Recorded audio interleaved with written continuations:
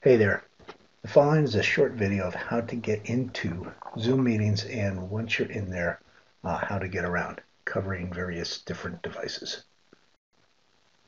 Let's start with getting on from a web link. So assuming you got an invite or something, here's the meeting link. Click on that. Now Zoom may ask you to install a little kind of plug-in, which is okay. It may ask you if you want to open the Zoom launcher, ask you to join with either audio, computer audio, or you have the option, even if you're on a PC, if your audio is not good or you don't have a microphone, you can dial in as well. You dial one of these numbers, and this is the meeting ID that it will require to know which meeting to put you into. And it will ask for a participant ID, which is completely optional. Anyway, so I'm going to go in with computer audio and click OK.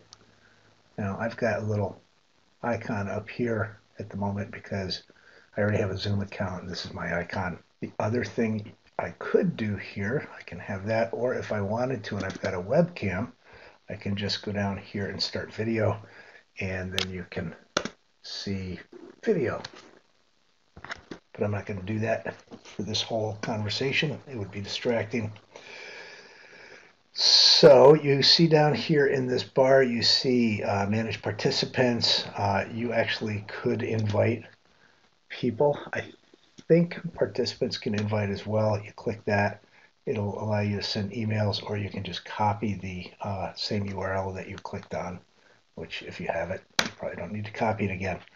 Anyway, so participants, if you click here, you should get a list of all of the other people that are on the meeting that you can see.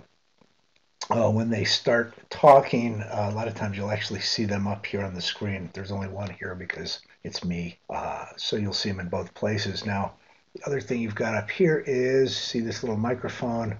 I can go up there and mute that. And then all my barking dogs and background noise won't disturb anyone else. For the record, when you get on this meeting, more than likely you are going to be auto-muted by the host, but you can click that on and off to mute and unmute yourself when you would like to speak. One of the other options you're going to have here is the ability to raise your hand, and that will let us unmute you. I can't do it on this screen right now because I am the host and the only participant, but I will show you on another device. Another tool that is in here is the ability to chat. You can send a chat to everyone, or you can actually pick out specific people with whom to communicate, so you can say evil things behind the moderator's back. Okay, so I just added a couple more users so that you could see what it looks like when there's more than one person here. Now we are going to take a look at some of the different devices. This is an iPhone. I believe any smartphone will do. There's my link, and we'll see my one-tap mobile number there from a phone. If I hit that, it's going to dial everything, the area code, a couple of little pregnant pauses there, and then the meeting number, and get me into the meeting. So you've only got to press that once. Otherwise, you can dial these phone numbers and then type the meeting number in. But I am going to go ahead and click the link. That's going to open up the Zoom app, which I have previously downloaded. Gives me the ability to call in on a dial-in phone if my internet connection is not good, or I can just use the internet connection. Now that I'm in the app there, I can just tap on the screen and I get some of my menu icons. I can see my participants on the little ellipsis down there where it says more. I can click on that and chat.